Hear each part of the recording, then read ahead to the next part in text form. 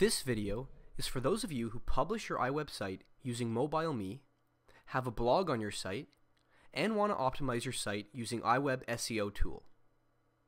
I will repeat that once more.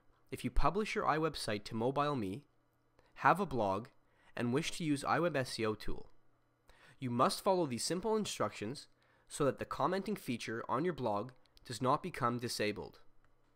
The first thing you must remember to do is publish your site to your iDisk directly from iWeb.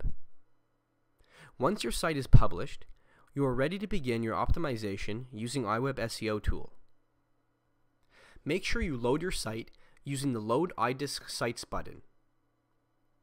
The preferences in iWeb SEO tool are set to not allow a page file that contains the word blog to be optimized. The reason for this is that if a file of this kind is optimized, it will compromise the file and cause the blog commenting feature to not function. In some cases, the blog files may not contain the word blog in them.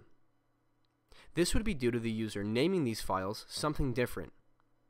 If that is the case, you can change the preferences so that the tool does not optimize the files for your blog. So let's say, for example, that you change the name of this file here from blog to journal. When optimizing your site in iWeb SEO tool, you must change the preferences so that the tool is set to not optimize files that contain the word journal. Once you have optimized all of your pages, you do not need to publish your site to your MobileMe account within the tool.